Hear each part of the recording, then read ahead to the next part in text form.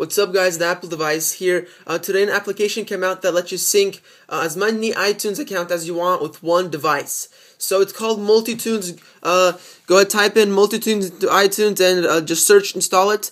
After it's installed, it's just an application on your Springboard. Go ahead and open up the application. This is how it looks. So you will not have the Ivan's computer. You'll just have default library. And what the default library is the computer that you're already synced with. And you will always be going back to default library after you've done syncing. But how you get Ivan's library or Ivan's computer right here, you can name it whatever you want. That's what I named it.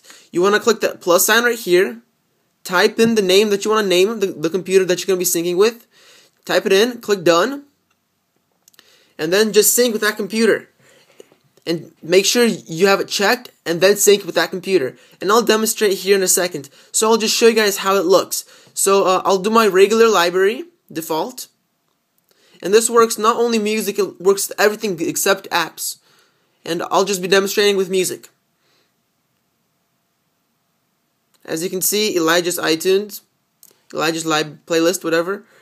When I go back to MultiTunes and check off Ivan's computer, which is everything I've synced with Ivan's computer, will stay with Ivan's computer, and I'll have to click on Ivan's computer in order to get everything that I synced with it. I'll click on it, like I already did, and open up music. And then as you can see, now it has prayer and Russian worship, and see, they're actually in there and so on. So I'll show you guys how to do this. So I'll meet you guys on the other side of a computer.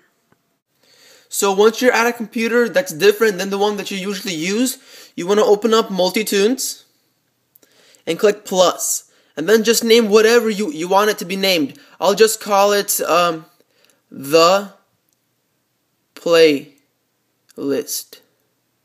Done. And then you want to make sure the playlist is checked. Once that's done, you want to plug it into the iTunes. And make sure it's connected. From here, it's going to detect it as a new phone.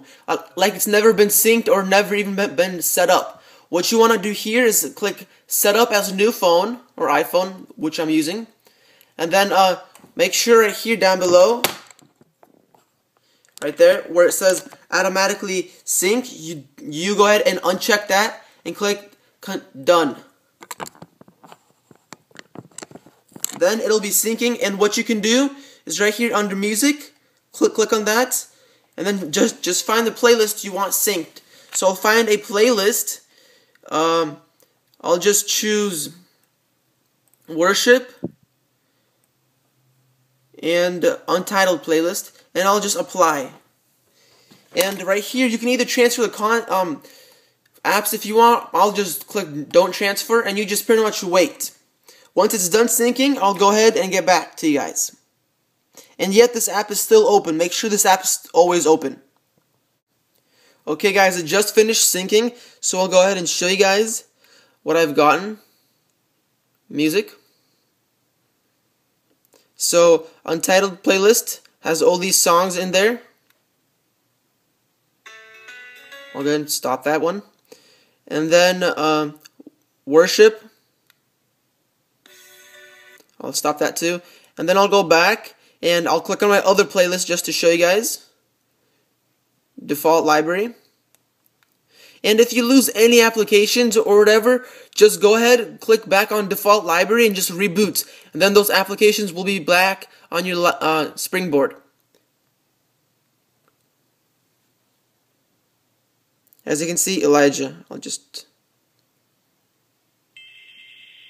Okay, so yeah, that's pretty much it. Same process for videos, photos, and so on.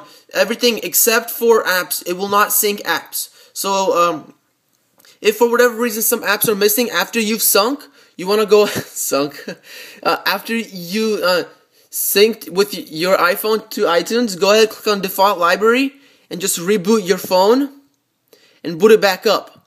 After you've done that, they should be on there.